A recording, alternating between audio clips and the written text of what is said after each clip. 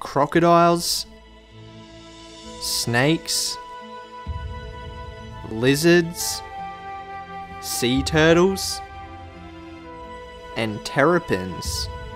What do these fascinating animals have in common? They're all reptiles.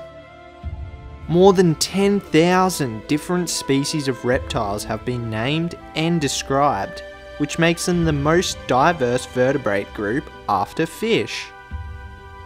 Reptiles are animals with bodies covered in scales. In some reptiles, like turtles, the scales are in the form of hard plates. Like mammals and birds, reptiles have lungs to take in oxygen and remove carbon dioxide. In aquatic environments, reptiles like crocs, iguanas, sea snakes, and sea turtles need to come to the surface to breathe. Almost all reptiles reproduce by laying eggs. But some, like pit vipers, are oviparous, which means the females produce eggs.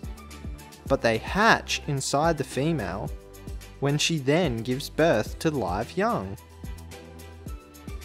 Reptiles are ectothermic.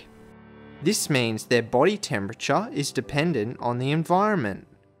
It's why you often see reptiles lazing about in the sun. See ya!